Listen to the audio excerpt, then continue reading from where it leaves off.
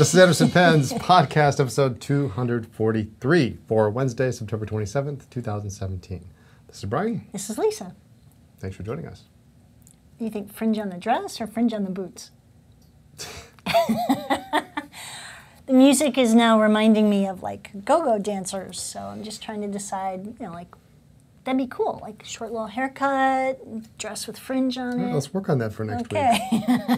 Not for me. New company uniform. Yeah. So here we are. It is Wednesday. Eric got back in late last night, so it's been fun today so far. Last week we mentioned that we were on a diet, and it's going fine. A couple people emailed in a couple years ago when I was diagnosed with hypothyroid.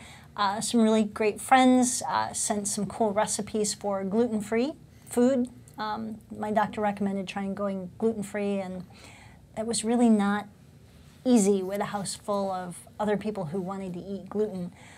So now we are doing a food-free diet. Keto. We're not eating food. Nothing, we can eat nothing. Nothing. So we're doing keto. So, lots of meat, eggs, and cheese, and that's all good. That's pretty much it. It's getting a little boring. So if any of you out there have done keto and have any suggestions, recommendations, etc., please feel free to email and make some recommendations. I really miss the crunch. I miss the bread. I miss rice. I could do without all of that, but pasta. You miss pasta. I miss pasta. I miss the rice with butter and salt. So anyway, if anyone has gone through keto and survived, please let me know what your favorite recipes are. It's working. Yeah, it works. Yeah. It works. It's just we're at that board with the recipe part. Well, let's see. You started before I did. I did. I started like the day we got back from DC show. So it's been a little over a month, and so far so good.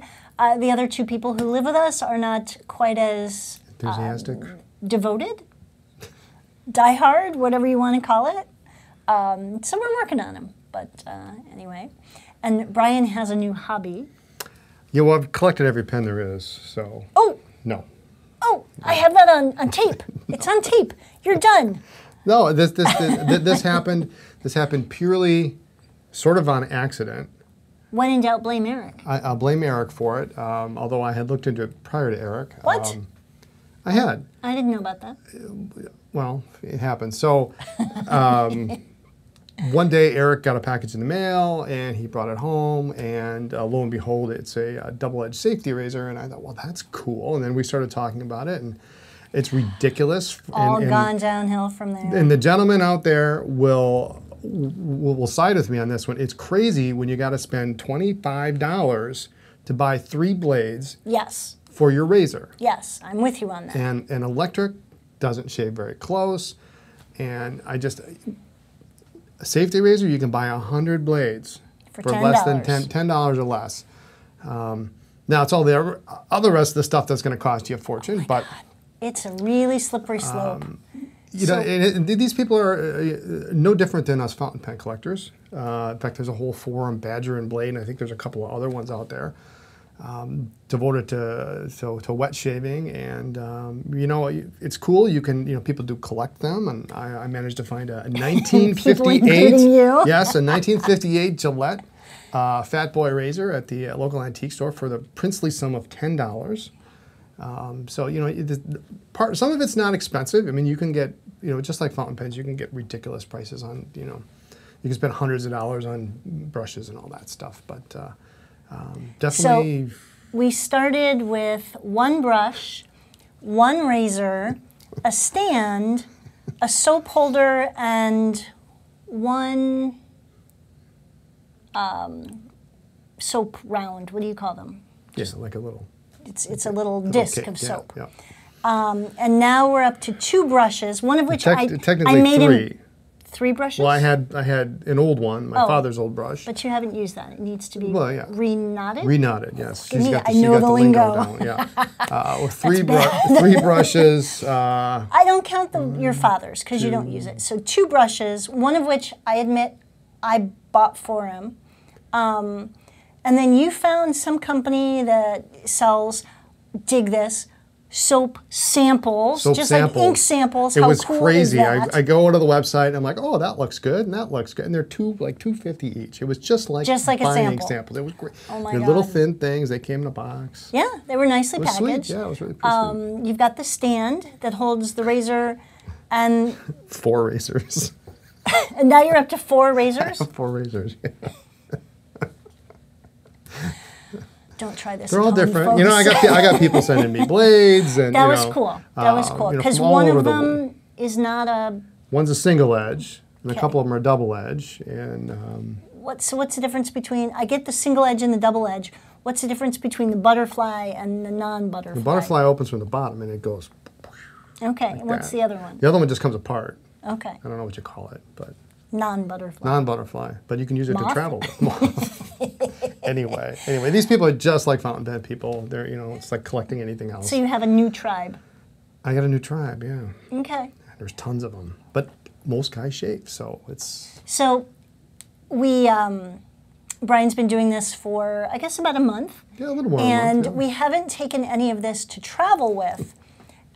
And then he starts complaining about shaving in the hotel room. It's brutal. It's not the same. It's not the same. So apparently you can take one of the razors apart and put it in an Altoids tin. All fits in a nice little container. Well, because otherwise, if it's all together, it's going to be huge and bulky in our travel toiletries bags. So we had to go buy Altoids. I don't eat the Altoids, so I just tossed the Altoids. I bought the tin. I don't know. It's just like fountain pen people. You got a bag. You got you got to have your pens. You got to have ink. You got all this extra stuff that if you had a Bic. So this past weekend we went down to the outlet mall and we went to Bath and Body Works and got a tube of shaving soap, shaving cream, something, so that we can take that to travel with. There's but like so apparently many different it's not options. as good as the soap. No. Oh my God. I'm going to stick with my Mach 3. It's expensive, but... It's stupidly expensive. It is, but now I have all of your blades too. You won't use them. Oh, those, yes. Yeah, all the other blades that we would share. So anyway, that's Brian's new obsession, shaving. Should we talk about pens or something? We could. Okay. Speaking of me buying things for you. Last week, you're buying something for me? No. What are you buying? I picked an ink for you. Oh, well, to buy. It was a... Ink challenge. Fall ink challenge. Yes. And so we picked pens that we didn't normally use. Which is weird because I use my... Yeah, I use Pro Gear Slims, yes, but that was in the case. That was not in your. That was in the case at home. I haven't used my Sky in a while, so I used my Sky. The Sky Slim. Slim. Brian filled it up with... Oh, are we going to talk about that? I thought we were going to talk about the pens first. Oh, well. So you got that, which is appropriate because those are really, they're done. They're discontinued. I know, it's sad. We bought the last that they had. Didn't we? We bought a lot. Yeah. Okay. But they're coming. They're coming.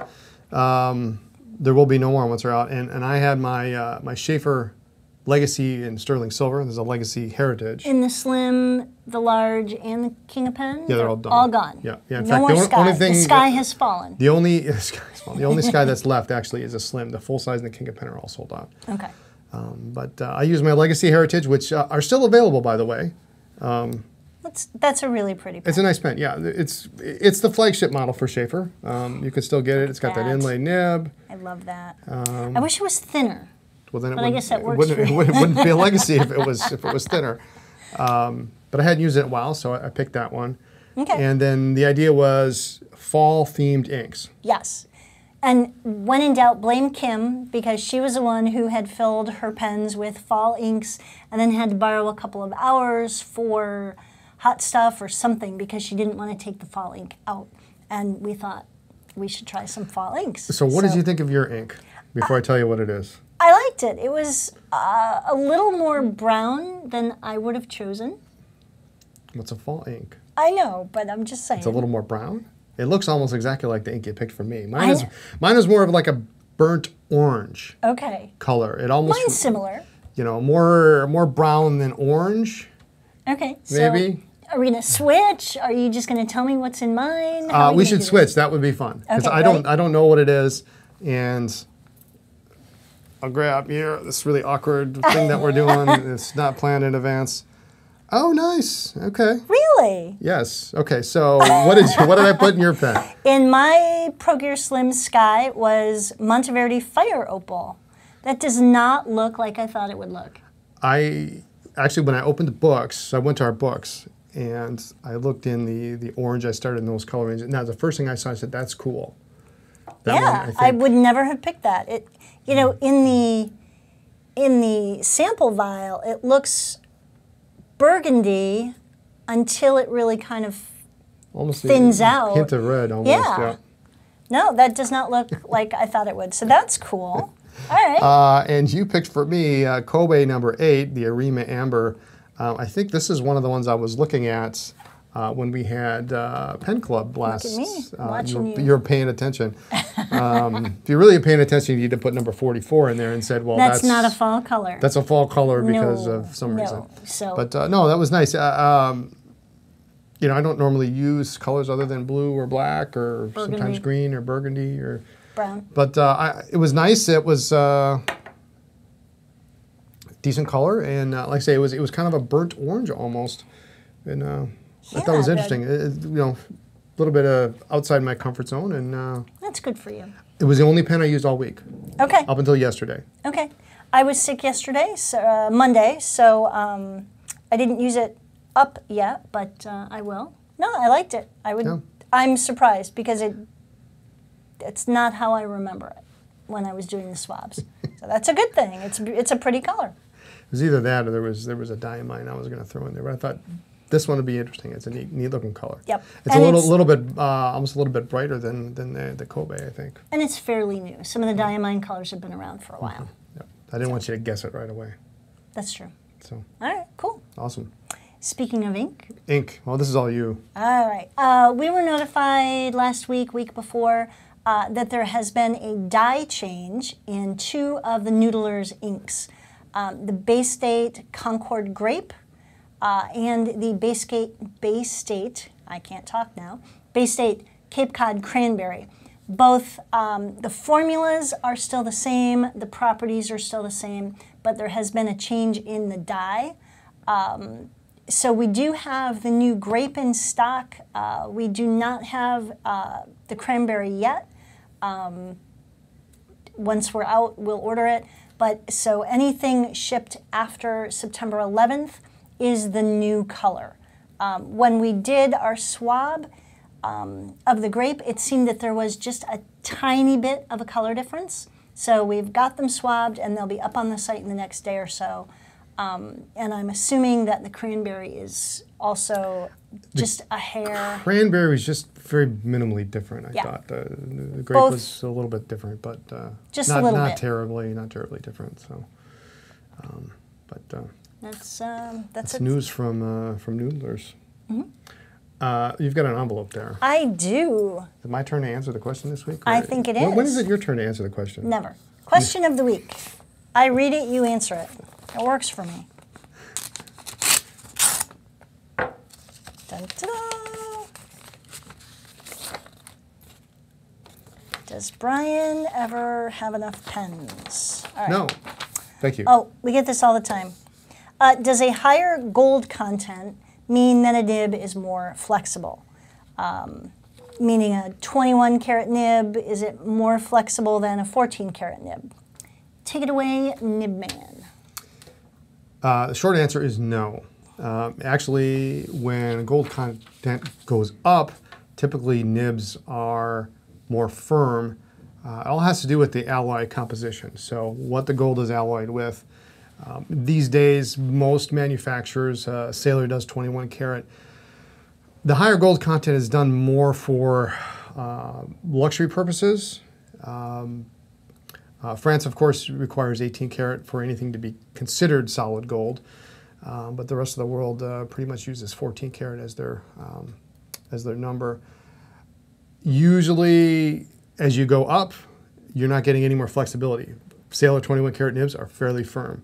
In fact, Sailor during even the 70s was doing 23 karat.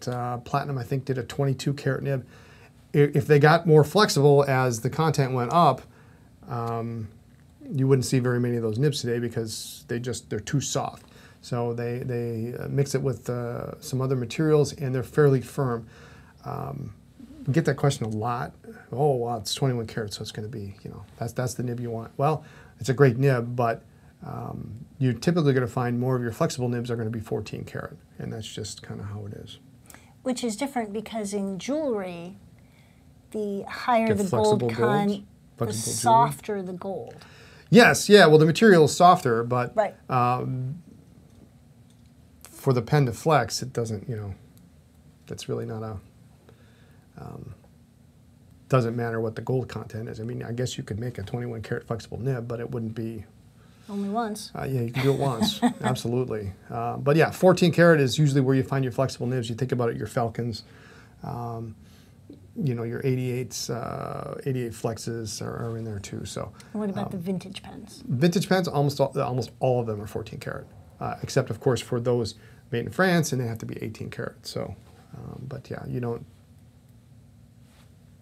21 karat means pretty much you can assume it's going to be anything above is going to be fairly firm.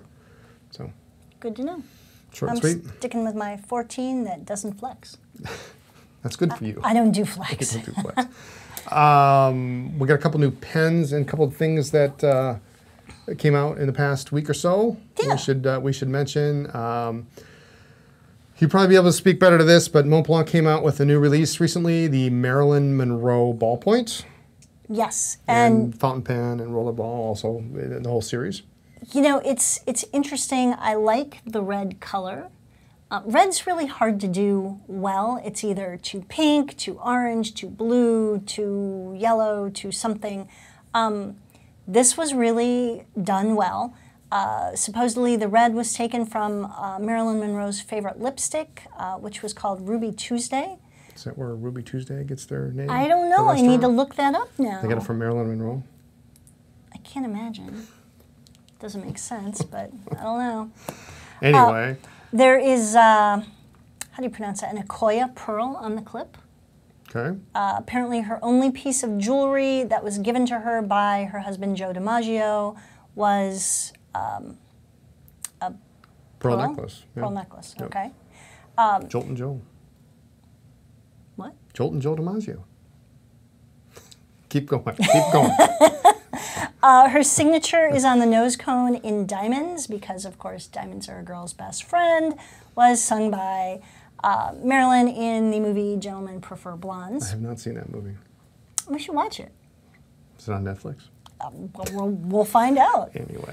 Anyway, really done well. We've got the ballpoint in stock, I believe, yep. But if you're looking for one of the other pieces, just let us know. We're happy to order it while they still have it. Yep. So that's the new Montblanc. A couple of Sailor items. Yes. Chalanas, which are pretty much officially discontinued. We bought everything that was left at Atoya, which wasn't very much. Actually, it was only 3 of the 8 different models, all in gold. And it's a shame.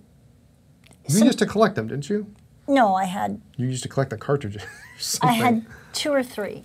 It's not really a collection. 3 is a collection. All right, I had a collection. So if that's in they're extra fine. They're 18 karat. Those are 18 karat nibs, which is unusual with Sailor because they're usually either 14 or 21. But the Chalanas are 18 karat nibs. They only come in extra fine. Mm-hmm. They come with a converter, which is maybe the world's most awesome converter. It's so tiny. A push pull is really well made. And a couple cartridges. It comes with a nice little leather pouch. Yeah, it's well done. It's well done. If you like skinny pens, this is the pen for you. Yeah, we got they come in like 8 configurations pretty much, but now we're down to 3. They're all gold, and that's gold plated. Stripe pattern, barley pattern, black, or the maroon is probably the more popular because it has a maroon stripe on the clip, and then the section is maroon, so it's kind of a neat looking pen. So those are done, and when those are gone, they're gone. So. And then we also got in the Sailor 1911 Maki-e's. 1911 large, yep. Yeah. And the deer and the dragonfly. Took us months to finally get them in, and now they're Has it been discontinued. 9 months maybe? Yeah, Worth the wait, the but- deer for sure is done because when they shipped it, they had next to it discontinued. Discontinued. So, dragonfly and Which is so cool. yeah, and really so cool. that's the last one. The dragonfly is nice, and so these have it's nice Maki-e, little rodden points on the wings of the dragonfly, you know, on the deer and all that stuff. Yeah. But nice, large size 21 karat gold nib. I'm disappointed they've been, like it took so long to get them and now they're gone. Well, yeah, I'm hoping that this means that there will be something to replace it. There was the 1911 standard series that came out, but I think that is pretty much Gone. This is gone pretty much. So did we set any of these aside for you? You've We got can if you want. just I'm open to suggestions. I like the dragonfly. It looks nice. There was a butterfly too, but that one's officially gone. well, we have a couple gift-giving events coming up. What, this week? No, not Next this week? week. No. Denver Pen Show No. something? No. November. Button, push. November is Yeah, our yeah, dating yeah, anniversary, and then Christmas, and then New Year's. Well, we'll see. We'll take it to. You we'll get three. Okay, I can pick one. 3. Anyway, they're nice. 3. Really, really well done. I like the gold work is very nice. You know, in the shading, and they're beautiful. They're pretty, They're gorgeous. So those are here. Actually, they just showed up. I was shocked. I forgot we ordered them. I So. love it when that happens. I know. This cool stuff just appears like magic. Speaking of other things that are just appearing from Japan, The second batch of the Hobonichi Weeks planners are coming in. They should be here in the next day or two. Any day, yep. Hopefully before the end of the week. We'd ordered some. We did pre-orders. They sold out in just days. They came in, we shipped them out, and now our second batch is on the way, and we're pretty excited about that. Yeah, then I like that. I like the green. I think it's a nice color. I like the size. I like the ultramarine. Ooh. I don't know. I'm not good about paper products. I like them. Like I have that Montblanc 149 notebook on my desk. I just don't know what to write in it. And so maybe this is more. Lisa, yeah. I love you so much. Right. Dear Lisa, It's not big thank enough. you for my 17th shaving brush. I know I used to give you flack for you didn't know what to write in them, but I have these. I'll write in them. I just don't have anything to write. Shoe, other foot. No. I just, I write things down for lists. That's what I write. Okay. So I don't do bullet journaling. For me, it seems like too much work. I don't want to have to think about it. Yeah, I don't need another job. So, but yeah, I like it. I like the green. It's a nice color. It's a nice size. We should look at those. We should. So anyway, those are coming in any day. You can actually pre-order them now and reserve yours, and we'll ship it out right when it comes in. Yep. So. We got a couple other things coming up the next week or two. I think that's going to be exciting. Pretty exciting things. So, throw that out there. Lisa's going to use her Fire Opal for the rest of the week. I am.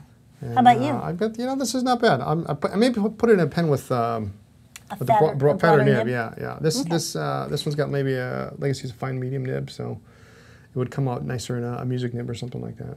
Big, bold. Something, yeah. I bet it looks like it shades a little bit too. With That'll be fun. Yeah. All right, So, cool. But other than that, do we got anything else we want to chat about? No, we'll try and put a couple pictures up on maybe Instagram. We'll see if the creative team will allow that. Of the damage that we did to Eric's desk while he was away for 2 weeks. Lisa's it's on my account. Instagram. We periodically would take pictures of all the stuff that we would put on Eric's desk. When you're gone for 2 weeks, watch out. It is full. And I wish that I had seen the look on his face when he walked in and saw all this crap all over his desk. Anyway, other than that, I think everything's kind of normal, which is really nice at home right now. So good. Next week, Oh my God, Denver. Denver Pen Show. Can't believe it's here. As always, if you're thinking about going, just go. Don't second guess it. Great show. This year's going to be exciting. It's all in one ballroom. And Capizzi puts on a terrific show. It's very well run. Yes. Lots of things going on. We've got Classes, nib repair guys and seminars. classes and all sorts of stuff. And of course, morning coffee and donuts. So Yes. which we're just going to have the coffee. But anyway. Oh, Anyway, no that's donuts. next week. So hopefully we'll see. We'll talk more about it next week. We'll Yes. see what the seminar lineup is, and maybe update on who's all going to be there, so y'all can plan accordingly your shopping lists. There you go. So, all right, I think that's about it for this week. Thanks so much for joining us, and tune in next week for more talk about pens, ink, and paper. And pen shows. And pen shows. And follow the blog for news, ink reviews, all sorts of other cool videos, and follow us on social media as Anderson Pens. Have a great day. Bye.